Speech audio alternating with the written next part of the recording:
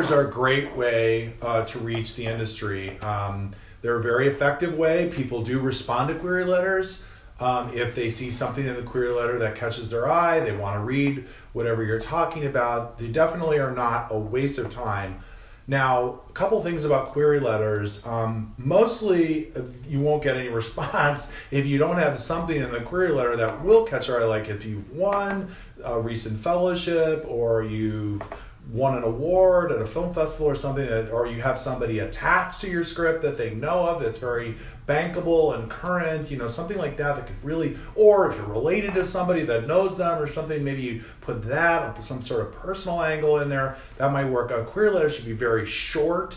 You might talk a little bit about your movie, but I wouldn't talk too much about it, something that hopefully hooks them. And the most important thing about a query letter is the screenplay that you're talking about. Is your screenplay ready?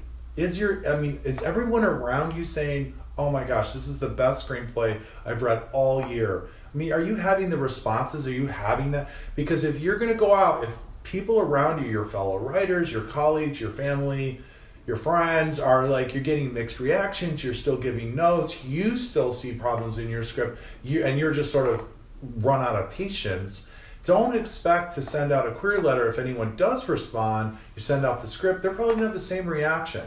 So keep the focus on the writing of your script and working on that, and your query letter will take care of itself down the road. But if you're focused on writing a great query letter, that tells me that maybe you need to work on your script a little bit longer. So keep the focus right on the screenplay and not the query letter.